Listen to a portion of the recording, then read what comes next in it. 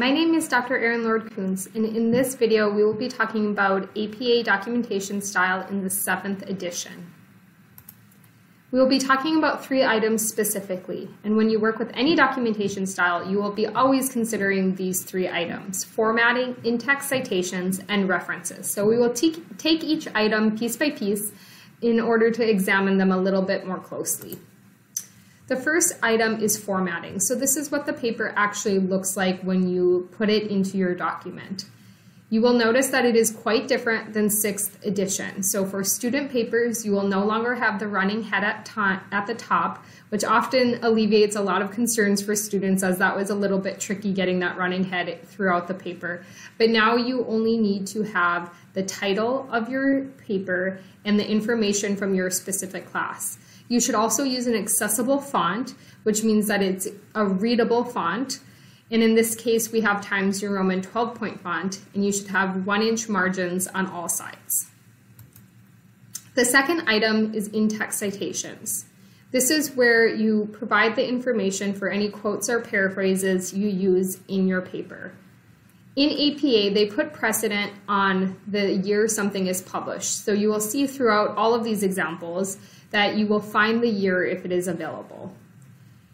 In the first example, we have direct quotes. So this is when you are taking the exact language from a researcher or an author and you are quoting it in your paper. You can either split the citation, as you see in the first example, because you have Smith, the author's name, in the signal phrase, or if you don't have the author's name in the signal phrase, you can keep everything together in the citation at the end. But it goes quotation mark, citation, period, in that order. And the way to remember that is you only put words in quotation marks that actually come from another source. So you would never put your citation in the quotation mark because you wrote it. So that's one way to remember what should be in the quotation marks and what shouldn't be. When you are paraphrasing, you don't have to insert the page number. You can just insert the name of the author and the year. And then finally, if you are using a quotation that is 40 words or more, I have an example here from Purdue Online Writing Lab of what this actually looks like. And you indent a 1/2 inch over, and you have it in a block. And you will see here that you actually put the page number outside of the period at the end.